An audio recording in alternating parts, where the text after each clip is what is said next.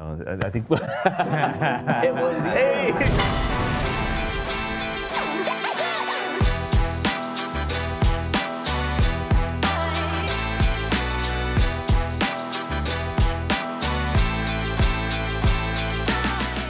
Most of us don't want to think about evil unless we absolutely have to. We use the word evil to label some bad behaviors and some doctors. And if you're an atheist, to say that's evil means no more than to say that's embarrassing. It's just a label for behavior we don't like that has no other source than an unfortunate synapse in a human brain. When I was an atheist, that explanation satisfied me.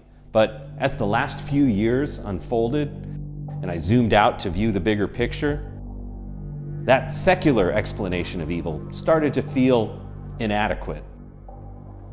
I could see many disconnected people all embodying the same evil, kind of like an ocean wave where an unseen energy is only visible through the countless molecules of water all moving in unison.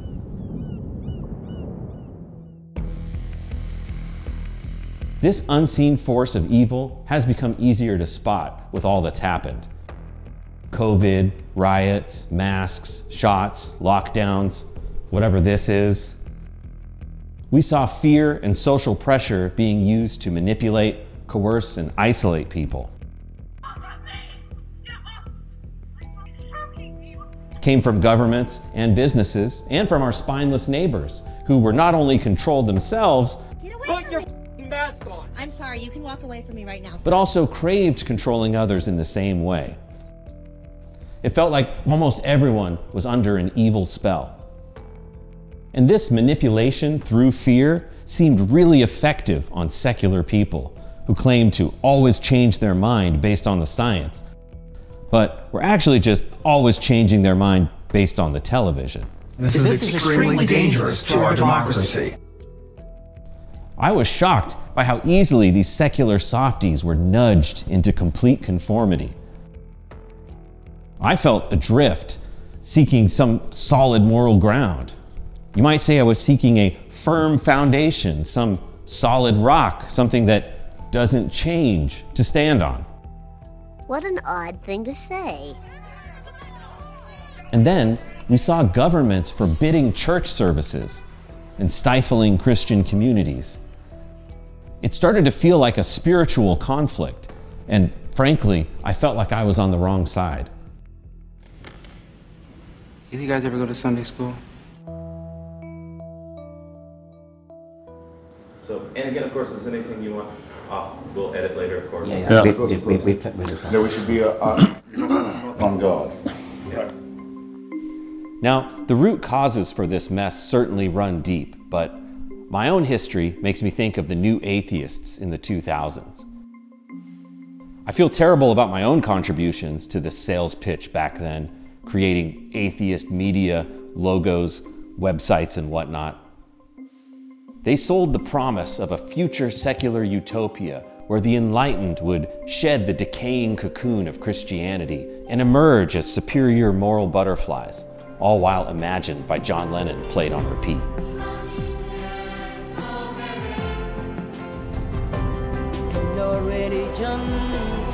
But instead of utopia, all we got was a culture overflowing with satanic rituals and imagery that encourages children to mutilate their bodies and celebrates child sacrifice. Essentially, Sodom and Gomorrah 2.0. Talk about buyer's remorse. But chill out, someone would surely reply from the pit of a stadium-sized satanic ritual. No one actually believes this Satanism stuff. They just use the imagery for art and for fun. Well, I think I've had my fill of art and fun in my Netflix queue, and it sure feels like a sneaker wave of evil just crashed over our heads.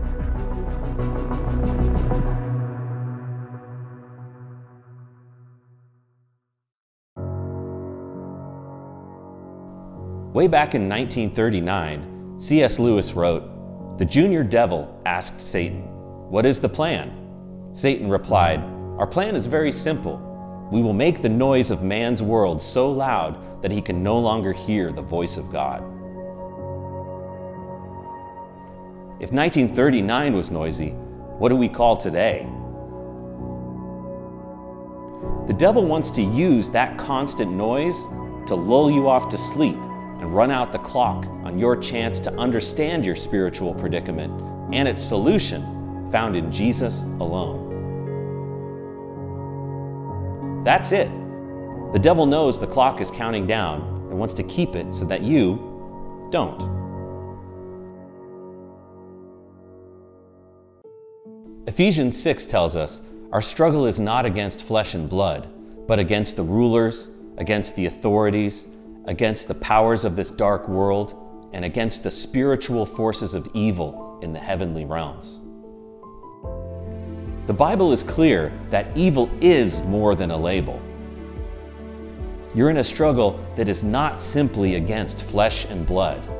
And when that darkness comes into focus, it can help you see the light of God's goodness, like through a silhouette. We need to develop our spiritual and physical strength in tandem.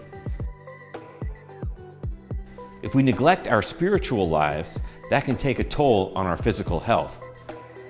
And if we neglect our physical bodies, that can really damage our spiritual lives. That's why we do Bibles and Barbells. Have you ever tried to push really hard against something while not on solid ground? Have you ever tried to barbell squat in a boat? If you want to move any real weight, you need the most solid ground possible. Hebrews 13 verse 8 tells us, Jesus Christ is the same yesterday, today, and forever. That is the firm foundation you need to stand your ground and push back against evil.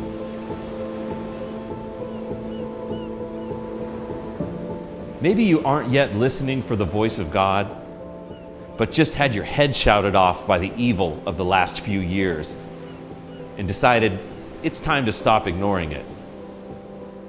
That was my first step on the journey out of atheism, and it wouldn't surprise me in the slightest if it's also yours.